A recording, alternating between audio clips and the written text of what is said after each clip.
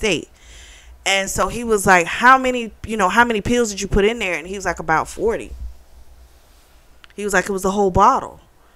And he was like, I'm so sorry. He's like, is she okay? Like, he got tears in his eyes because he never wanted to hurt her, And Jason's like, you didn't want to hurt her. Do you not know what that would have done to her? If she would have found you dead, or if you would have died, and do you know what that would have done to her? Like, you got to stop being selfish. He's like, you need to get yourself together, like, you need to go to rehab or jail, whatever you need to do. He's like, you gonna pay for what you did, okay? He's like, but I will help you, at least get you an attorney or something, so maybe you won't get as much time, and maybe they can get you into a rehab program. He said, but you need to get your life together. And so he was like, I will, I'll do it, because I don't know, I guess it gave him a renewed sense of life, being that he almost took hers out. So Bethany comes to, and because she was telling, she's like, I didn't do any, I didn't take anything. And so then she, like, she remembered she was in the room with Jack, and she just couldn't, she was like, he did this to me.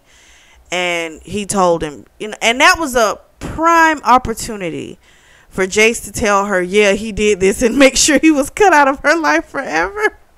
But he was like, he did it, but he meant to kill himself. He gave you the wrong hot chocolate. And she just felt awful, and she was like, you know what, but I can't keep saving him.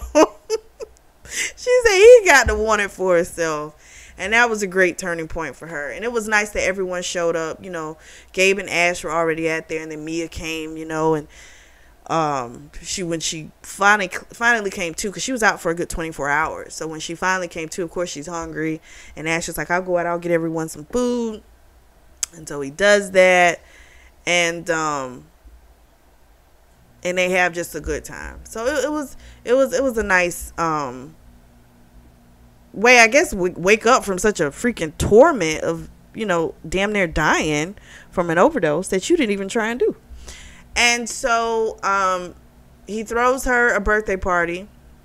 Of course, he's going to find out her birthday. And she never had one. And so he had a big cake and everything. And then, of course, he asked her to marry him. And it was super sweet. And it ended great. And so that was Bethany and Jace's story.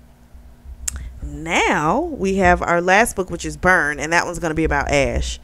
So that one should be fun. And little secret, I haven't read that one yet, so this one will be fresh when I do read it.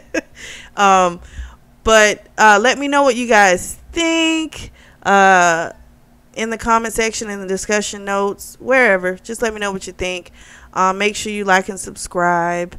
If you want to get caught up on all of our other book reviews here on this channel, I'll put that link down below as well. And as always, thank you so much for tuning in to the Always Reading Book Club.